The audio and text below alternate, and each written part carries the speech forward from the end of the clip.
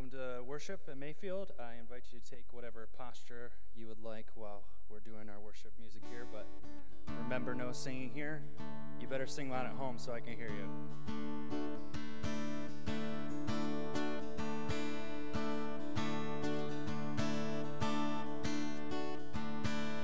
Though the tears may fall, my song will rise to you. Though my heart may fail, my song will rise to you. While there's breath in my lungs, I will praise you, Lord. In the dead of night, I lift my eyes to you. When the waters rise, I lift my eyes to you. While there's hope in this heart, I will praise you, Lord. The joy of the Lord is my strength. The joy of the Lord is my strength. In the darkness I'll dance, in the shadows I'll sing. The joy of the Lord is my strength. When I cannot see you with my eyes, let faith arise to you. When I cannot feel your hand in mine, let faith arise to you. God of mercy and love, I will praise you, Lord. Oh, we shine with glory, Lord of light, I feel alive with you. In your presence now I come alive, I am alive with you. There is strength when I say, I will praise you, Lord. The joy of the Lord is my strength. The joy of the Lord is my strength. In the darkness I'll dance, in the shadows I'll sing. The joy of the Lord is my strength. The joy of the Lord is my strength. The joy of the Lord is my strength. In the darkness I'll dance, in the shadows I'll sing. The joy of the Lord is my strength.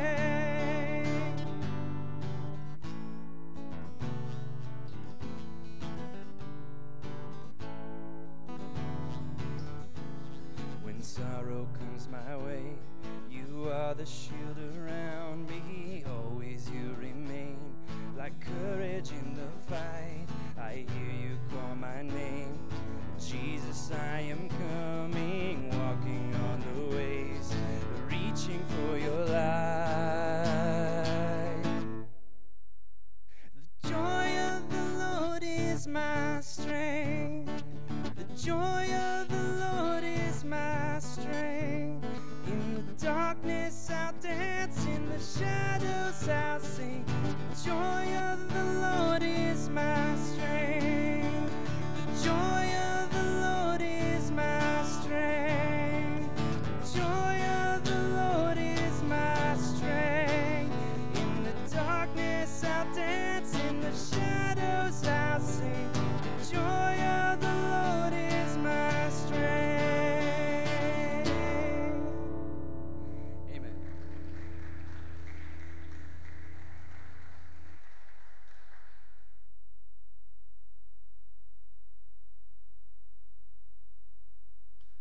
Good morning, everyone.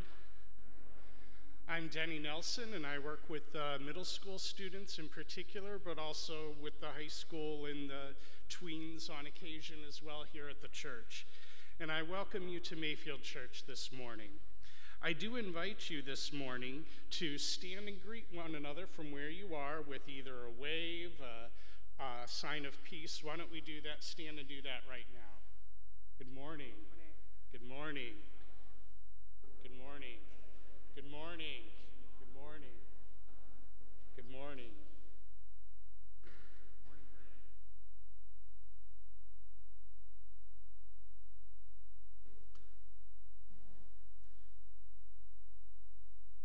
Take your time. I'm just getting my papers ready. I would like to highlight for you on the back of your bulletin, which you should have found on your seat this morning, it highlights our Hands That Serve this month, which is for our partner schools, Adrian and Roland. Also as a reminder that today is the Holy Donut Pickup, and for those of you here at the service, it's just over there, and there are two separate lines, whether you have prepaid for the donuts or not, and you come in this way, you'll be getting your donuts in there and then exiting over here, just so that we have an orderly pattern, and there are marks on the carpet so that you know about how far to stand apart while you're waiting in line. Some of us did it early, but that is where it is, so at least I know how it works, though, so that's good. I would like to let you know that after much COVID delay, that the Confirmation Sunday is going to be happening on Sunday, August 30th. So we hope to be able to have the confirmation students and their parents, probably siblings as well, and their mentors. The mentors will probably have to sit apart from them. But my guess is that we'll have them sit towards the front for that service. But that will be happening on August 30th, so I'm looking forward to that. That would normally have happened around March, April for us, but we are finally finishing that up, and it's really exciting. I've heard a few of the students' the rough drafts of their statements of faith, and we will be hearing from a few of them on Sunday morning as well, and that's always an inspiring thing to hear what God is doing in the lives of our young people here at the church. I do invite you, especially if you are here at the church, to fill out your connection cards. I've started mine. I didn't do the prayer side yet. I always try to do a prayer as well. But be sure to fill that out if you are here at the church, and then leave that under your seat so that we can get that information as needed. And I already did the Holy Donut Day. And I think that is everything that I have. So thank you for joining us today, whether you be here in person or online with us. Thank you for worshiping with us today. Thank you. I knew I couldn't read something. It was like there was one more thing I needed to do, but because I went out of order, that messed me up. Let us bow our heads in prayer this morning. Gracious God, you do indeed walk with us, and in these confusing days, we thank you for walking with us, Lord.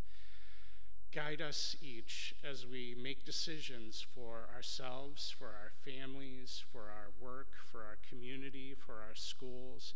We pray that you be with all of our leaders as important decisions are happening within the next month or have already happened.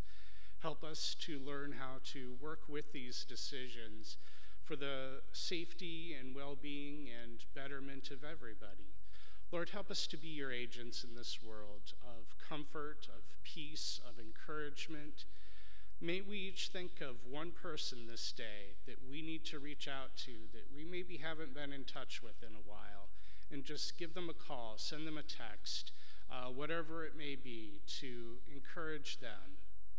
Lord, we need you, and we need to encourage one another as well. Let us pray the Lord's Prayer together. Our Father, who art in heaven, hallowed be thy name. Thy kingdom come, thy will be done, on earth as it is in heaven.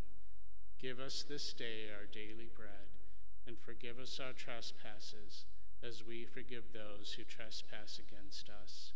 And lead us not to temptation, but deliver us from evil. For thine is the kingdom, and the power, and the glory forever. Amen. Thank you.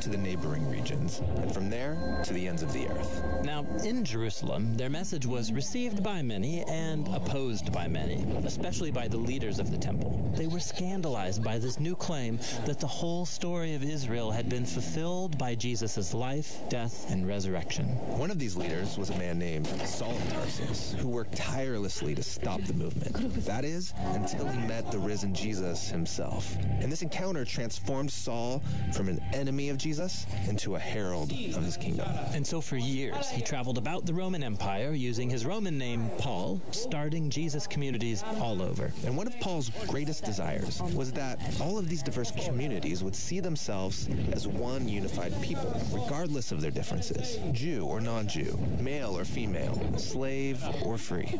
Jesus was creating one unified family of equals living together under his rule. And this brings us to the final section of Acts. Back in Jerusalem, where the movement began, the Jewish followers of Jesus were suffering from a drought and food shortage. And Paul was so passionate about the church's unity that he began a major fundraising project among the diverse churches he had started. They would pool their money together so he and a group of representatives could take it as a relief gift to Jerusalem. But it's not safe for Paul in Jerusalem. The Jewish leaders there dislike him so much, they want him dead. And Paul knew he was walking into a trap. His friends all begged him not to go, but no one could stop him. And why would Paul risk his life to bring this gift? Couldn't he have sent someone else? Well, for Paul, this was personal. Jerusalem was where he used to participate in the murder of Jesus' followers, and now he gets to serve them. It's also where Jesus himself was executed, and so for Paul, it would be an honor to suffer there alongside his king. Paul goes to Jerusalem, and as expected, he's found by his enemies. A mob forms, and they try to kill him. But Roman soldiers save his life by taking him into custody. The Jewish leaders are accusing Paul of starting a revolt against Rome, but they can't prove it. And the Romans don't know what to do with him. Yeah, they can see Paul's not a criminal, but his claim that a crucified Jewish man is the risen king of the world, it keeps getting him into trouble. And so Paul gets transferred from one court to another, until he demands that his case be tried before the court of Caesar in Rome. And so they happily ship him off. Now, throughout this section of Acts, Luke, the writer of the story, has portrayed Paul's trials and imprisonments so that they resemble his previous stories of Jesus' trials and imprisonment. Luke's making an important point. When the people of Jesus follow the way of Jesus, their stories will begin to look like his story, which is beautiful, but it also comes with a cost. On the way to Rome, the boat carrying Paul is hit by a violent storm, and everyone freaks out. Except for Paul. He's below deck hosting a meal, just like Jesus did the night before his trial. Paul blesses and then breaks the bread, promising that God is with them through this storm. And the next day, the ship hits and then breaks apart on the rocks, but everyone's washed safely ashore. Which is amazing. But Paul's not out of trouble. He's taken to Rome and put under house arrest. But it's not so bad. In his house, he can host groups of Jews and non-Jews, sharing with them the good news about Jesus, the risen king. This is a bold move in Rome, the center of power where Caesar rules the world as king. Yes, you have Jesus' alternative upside-down kingdom, now growing in the very heart of the world's most powerful empire, all through the suffering of a prisoner. And with this contrast between kingdoms, Luke ends his story. That's a great image, but the story's supposed to be about this message spreading to the ends of the earth, so shouldn't it continue? Of course. Luke has left the story open-ended on purpose, so that his readers would know that the story isn't over, and that they can participate in Jesus' kingdom that is still spreading to this day.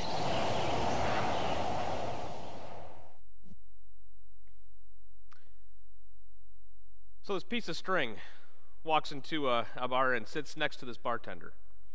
He asks for a drink, but the bartender says apologetically, "Sorry, we don't serve strings here." Confused, the string leaves and he goes back home. A few days later, he returns, and this time sitting at a different end of the table.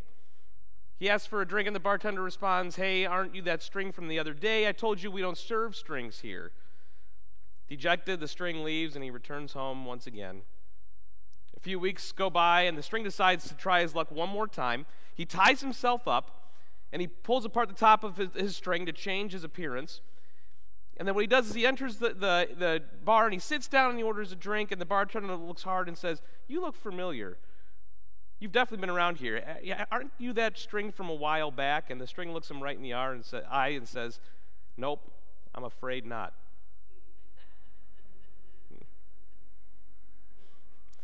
I know, that's bad. But anyone here ever had that feeling before, the feeling that something is familiar? That something, you've been there before, or you've done something before, or it feels just so familiar in your own life, almost like deja vu. You know, we use that term, and I actually looked it up on Google and did some looking at it, and there are tons of scientific thought on what deja vu is, all the way from dreams to different scientific explanations for it. There's whole studies on this stuff, and you know, we have that from time to time, right? You've had deja vu, almost like you've been there before, you've done something before. And this term literally means it's already been seen. It's already happened, already been seen. And as we progress here, and as we saw in this video, a quick snapshot of what Acts looks like from chapters 21 to 28, we see Paul's life take on kind of a deja vu. And more importantly, you know, I think that we can see the current social climate and circumstances right here in Paul's life toward the end of Acts. You know, sure, you know, many of us have never had to be a part of church or do ministry in a pandemic, or the current talks and events of things that have gone on that have divided us. It might be new to some of us, but I think it's a good template on how to act as a church and a Christ follower. I think that template is right here at the end of Acts. See, Paul's life in total and his examples here in chapters 21 through 28 show exactly what he was all about through his whole ministry, his whole life. If you had to sum it up, I would say it's in one word: unification. The word drove everything he did because it was a 180 turnaround from his previous life. You know, we saw he went back to Jerusalem because he wanted he knew he was going to suffer, but he considered that a privilege because of what Jesus went through in the same place. His life was a literal translation of what repentance means, a total 180 from doing one thing to now doing something completely different. And even when put on house arrests, he was still proclaiming the name of Jesus and unification. Through his debates on whether circumcision was needed to enter the kingdom of God, to his letter to Ephesus collecting a relief gift for the many different churches to support impoverished Christians in Jerusalem. House arrest, he was being put on trial for proclaiming Jesus, but he still was unifying by inviting them to come to his house and learn about Jesus in a time that was very dangerous for many Christ followers to just be outside their homes. I'm not going to go into any lengthy detail, you know, about any specific verses in these chapters. I will go into a couple verses later that we'll go into detail on, but we saw that through the video here, because these really are reports of historical events and kind of what Paul had gone through.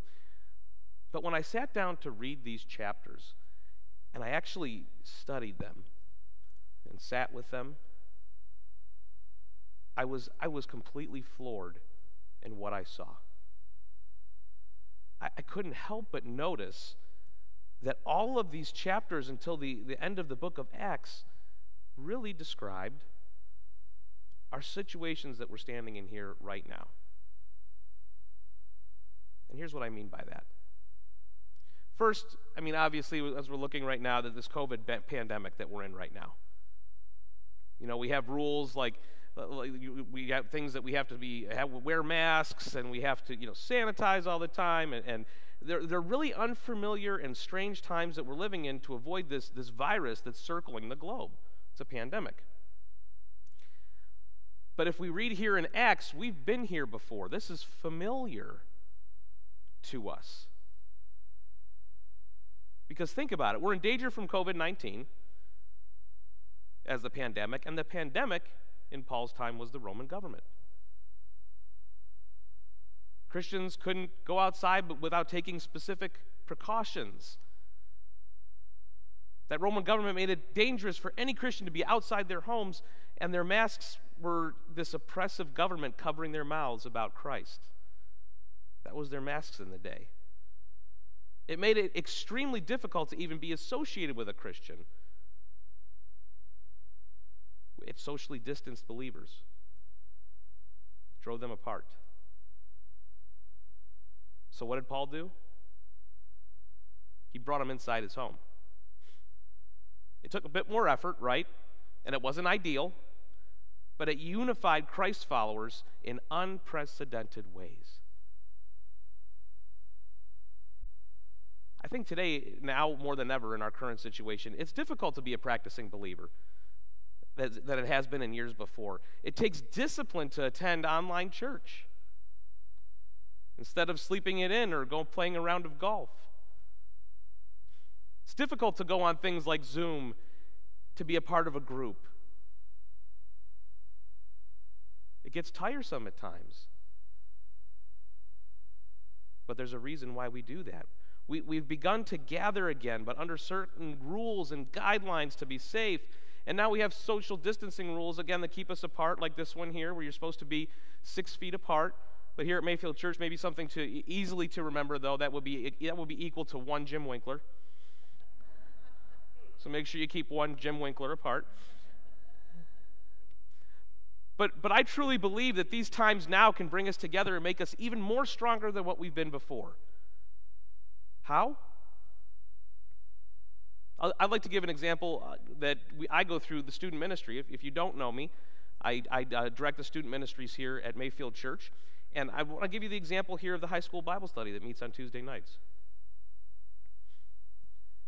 I think the past few weeks, we've been closer knit than any time other that we've been. Because what we've been doing is we've been rotating students' homes to meet in.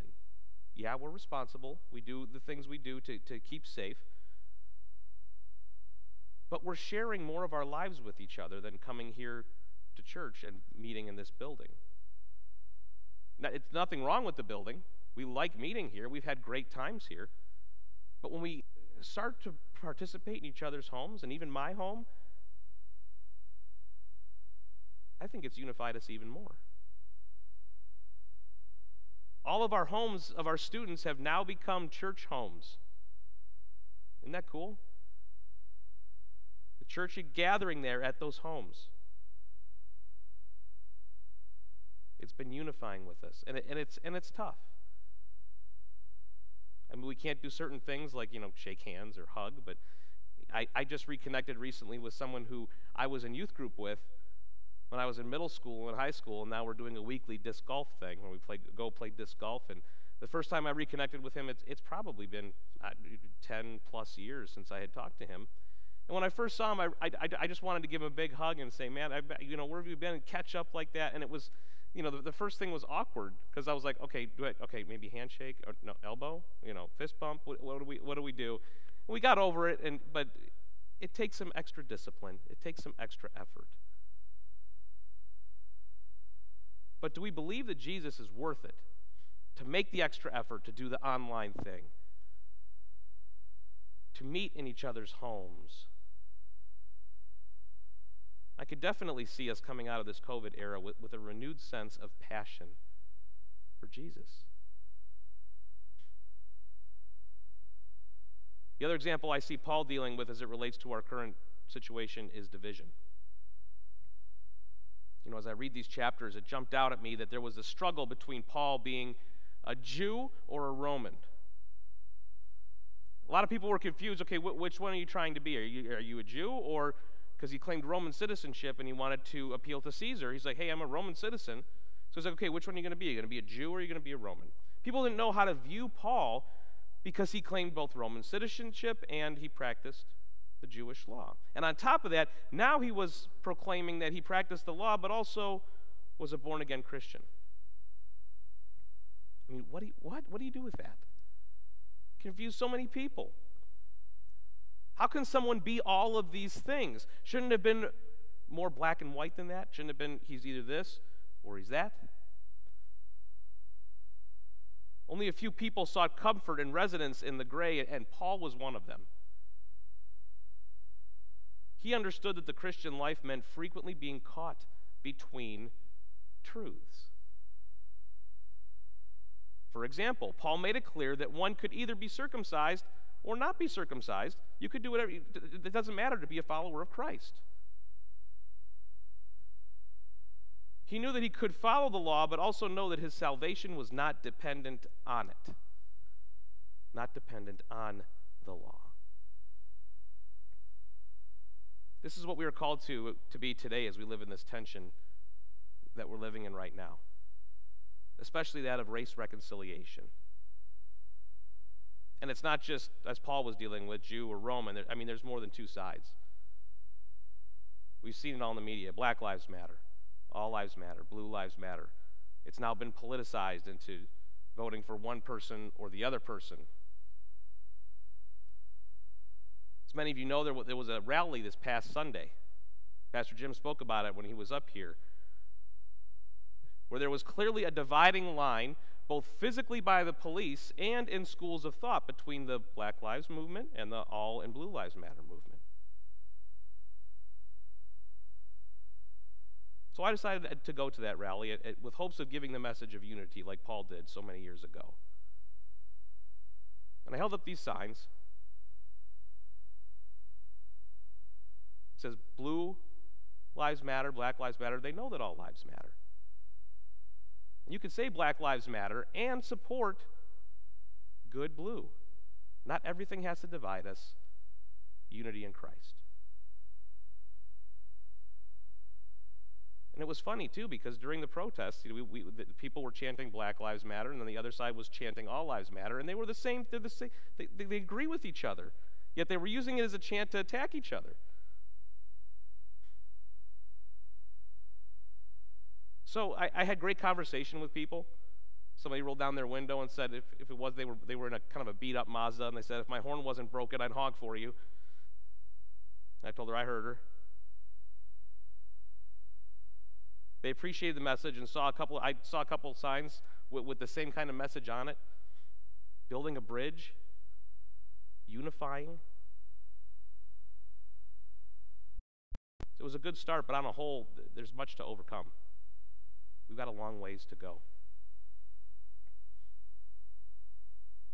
And my point is this: if we as faithful followers of Christ do not become conversant in this arena, the Jesus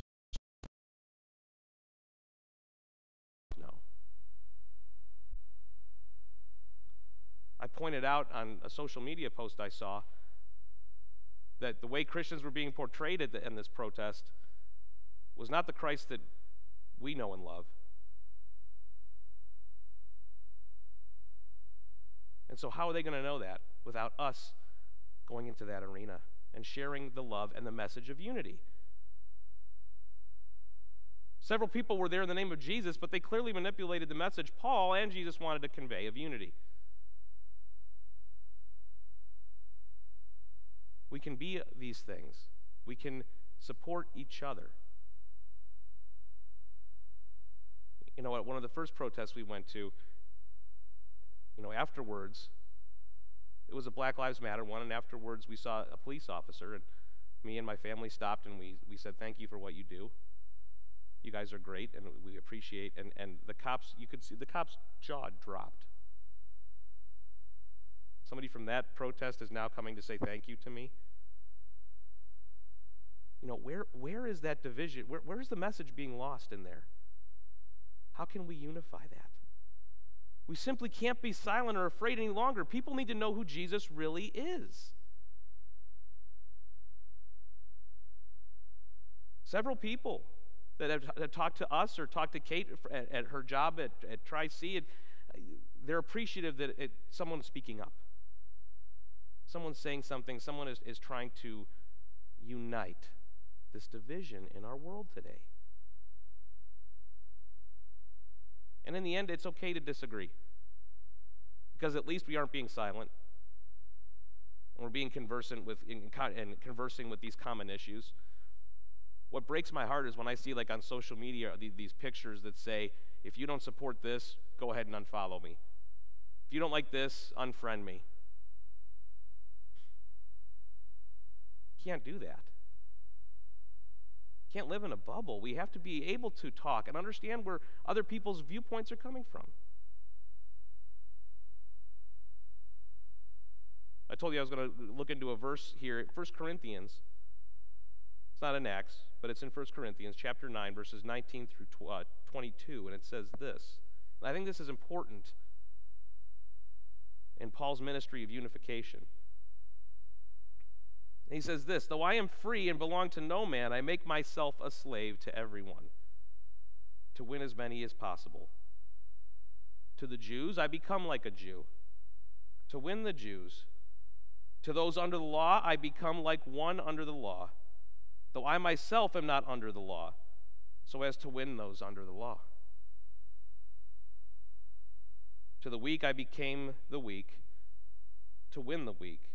I have become all things to all men, so that by all possible means I might save some. I do this all for the sake of the gospel, that I may share in its blessings. You hear what he's saying here? Be all things to all people. Show them the love and the unity that Christ preached in order to bring them in, to show them that nothing has to divide us. We're called to be all things to all people in order to unify them, and under that one thing that is more important than anything else in this world. There's one thing that we don't waver on and that we will stand firm for is who Jesus is, what he has done for us, and how we are changed through Jesus. That's what will unify us. 2017, I got a chance to meet this guy right here, and he's, if you see the picture, he is just as energetic as his picture looks like. His name's Bob Goff. We've read one of his books here at church. He focuses on being everything to everybody. His recent book includes Love Everybody Always. And in his tales that he talks about and what he says, he embodies being everything to all people. And here's what I mean. He's got a Boston hat on right now. I think he's from the Boston area, maybe not, but when he's with people in the Boston area, he wears his Boston Red Sox hat. And he corroborates with those people that are Boston Red Sox fans. And vice versa, when he goes to New York, now if you know, Boston and New York are extreme rivals. When he goes to New York, he wears a Yankees hat. I mean, I cannot imagine doing that with a Pittsburgh Steelers hat around here. But he does it. Because he knows that, yeah, he might root for a certain team, but that doesn't matter. His message is one message, and it's love and unity in Christ, and that's it. Whatever group he goes to and he speaks to and he's a part of, he is a part of that group. He makes himself that group. He literally puts himself in the other people's shoes. So here's my question to each of us today. You know, this past Sunday, if each side of those rallies last Saturday could get around 60 people passionate about their stance, which they did, it's about 60 on each side, why can't we get 60 or more Christians to rally and stand up for the unity and love in Jesus? There was nothing like that this past Sunday. Why can't we do that? Why can't we rally in unity and love? Why do we have to vilify another side in order to make our stand? You don't have to do that. It was all about unity for Paul in his life. That's what it was. Connection, togetherness, unity. Unity for God's people and unity for himself as he sought to suffer as his Lord Jesus did. It wasn't comfortable, it took time, and it involved hard things. But it was so worth it in the end. We have these different groups all around us today, and it's not just what the groups that I had mentioned. There's different groups that look in different shapes and sizes. They proclaim different messages. They say, hey, be a part of this, be a part of that, and then another group comes along and says, well, we don't really like that too much. Let's be a part of this and be a part of that. I'm going to even go as far as our Christian denominations. Hey, we don't believe this, but we believe that. You know, where is the unity in there? Be a part of this, be a part of another group. They're all different. They all take different shapes and sizes. But what happens if we all just came together and said, you know what, it doesn't matter. It's about Jesus. Imagine what that could do for our community. It's a magnet. But imagine what this could do if it just united everybody under one purpose. Under Jesus. How cool would that look like? What would our worship look like? What would our churches look like? What would our faith look like? So I want to leave you with a concrete example of what this would look like. I know faith was at play here, even though it probably wasn't, it's not stated, but you can see it in this video. So I end today with this. I invite you to see one of these rare glimpses that you're going to ever see, and hopefully more in the coming days of unity that, whether acknowledged or not, only came from the peace and the love of Jesus. Take a look at this video.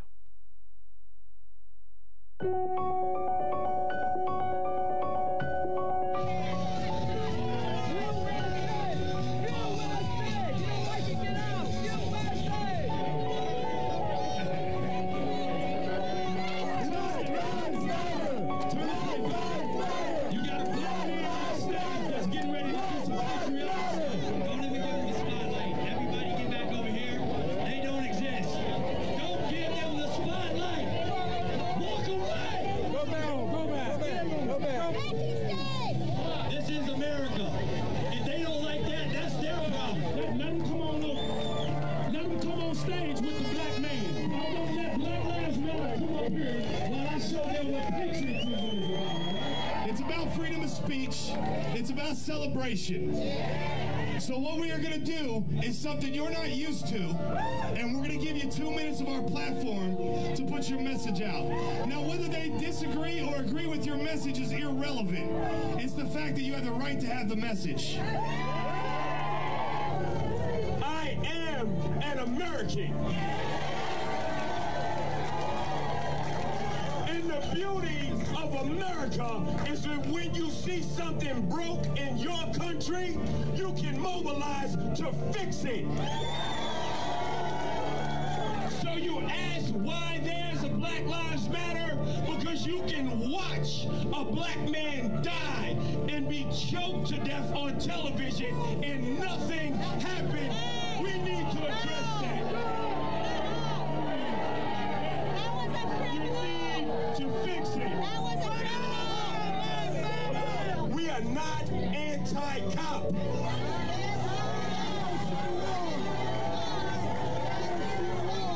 We are anti-bad cop. We say if a cop is bad, he needs to get fired like a bad plumber, like a bad lawyer, like a bad fucking politician. We don't want handouts. We don't want anything that's yours. We want our God-given right to freedom, liberty, and the pursuit of happiness. I want to leave you with this, and I'm gone. You're right, my brother. You're right. You are so right. All lives matter, right? When a black life is lost, we get no justice. That's why we say Black Lives Matter. That's why we say Black Lives Matter. If we really want to make America great, we do it together.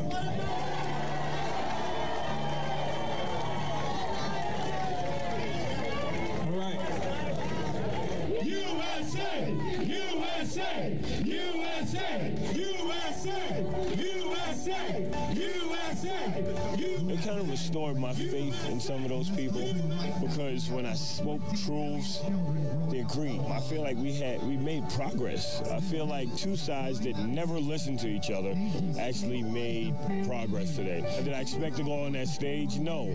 I expected to come down here, stand here with my fist in the air in a very militant way, and to exchange insults, maybe some dirty looks, or who knows what. If not on a grander level, but just person to person, you know.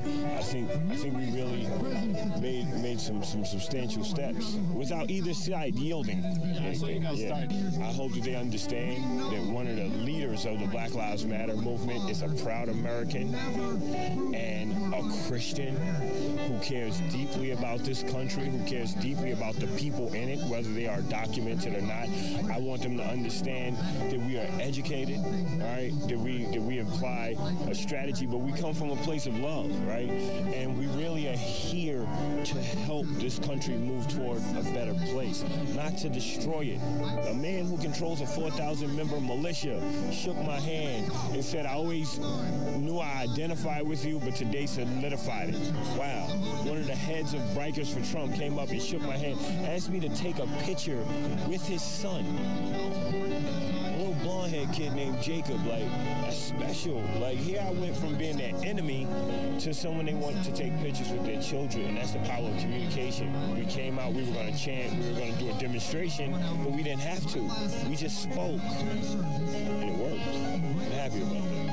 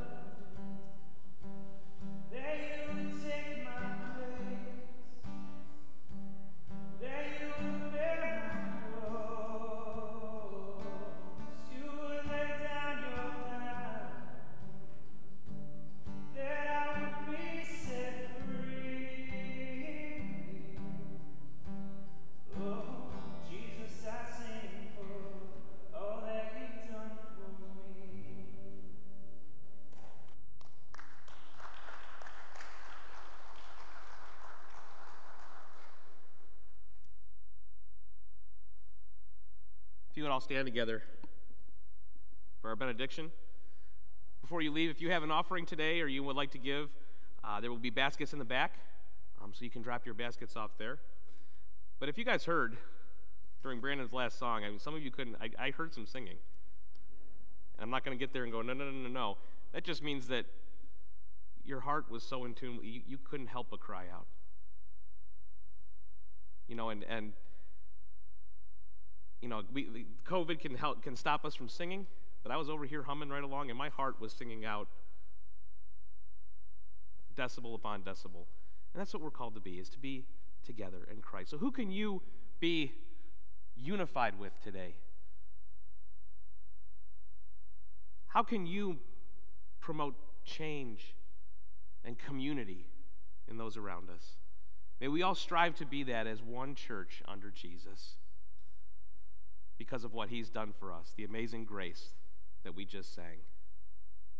Don't forget to pick up your donuts as well, but go in peace, have a great week in the name of the Father, the Son, and the Holy Spirit. Everybody said, amen.